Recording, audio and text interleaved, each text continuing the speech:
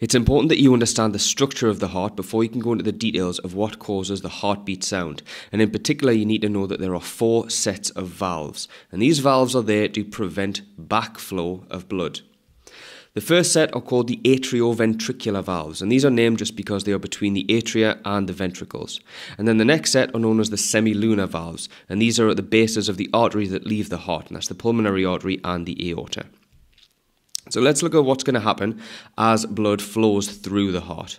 First of all, it's going to enter from the superior and inferior vena cava as well as through the pulmonary vein. It's going to go from the atria as they contract and into the ventricles. From there, the ventricles are going to contract, and this is going to force blood upwards.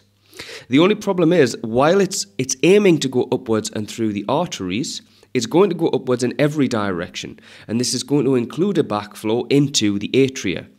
Fortunately, because of the presence of the atrioventricular valves, they will close, they'll do it with a thud sound, and then the blood will be prevented from going backwards into the atria.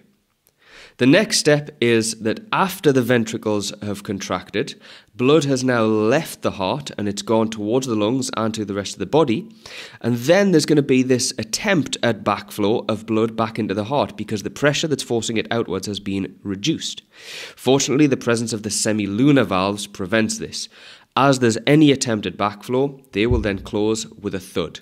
This whole thing repeats over and over and over again with every movement of the heart, and this is what creates that heartbeat sound. Let's look at the way you might get assessed on this topic. You might get asked in an exam to describe how the structure of the heart prevents backflow. First thing, always highlight the command word. In this case, it's a describe question. So, here's an answer you might go for. When the muscles in the walls of the ventricles contract, blood is prevented from entering the atria by the atrioventricular valves. Now then, this is the first part of the structure that's relevant, and there's probably a mark available for naming those valves. Then you might also get a mark for saying where they are found, and this is between the atria and the ventricles. Next, after the ventricles have contracted, after the muscles in the ventricles have contracted, and then they have relaxed, blood would flow back into the heart, but then this is prevented by the presence of the semilunar valves. And then you might even get a mark for saying where these are located, and that's at the base of the aorta and the pulmonary artery. So there are 4 possible points, and it's a 3-mark question, so easily you'll get all 3 marks there.